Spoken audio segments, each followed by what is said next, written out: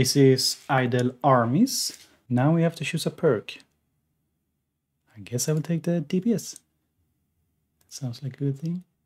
Now you want to watch me an ad. You upgrade these guys, get more damage. I have a lot of money because I watched an ad before I started to double my AFK gain. Oh, okay, that was all my money. Here are some stuff that you can do for extremely a lot of money. It's a small boost, they just shoot arrows every now and then, every 3 seconds. If we go back to the map, I think everything else is locked here. We might see an... oh yeah, there was an arrow. We missed, of course. Oh, I missed again. Great. Great. Ah, very effective. I think he's killing them anyway. I mean, it's counting. Don't think they actually have to hit anything for doing damage. What do they want? Sure. 5% critical? Sure.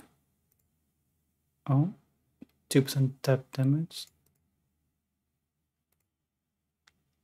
Want to watch me an ad for a lot of money? No. So yeah, this is kind of the game, I guess. These guys make steps. Then they talk sometimes. The dialogue is pretty funny. Maybe just not right now. Oh, a boss. And he's dead. Ah.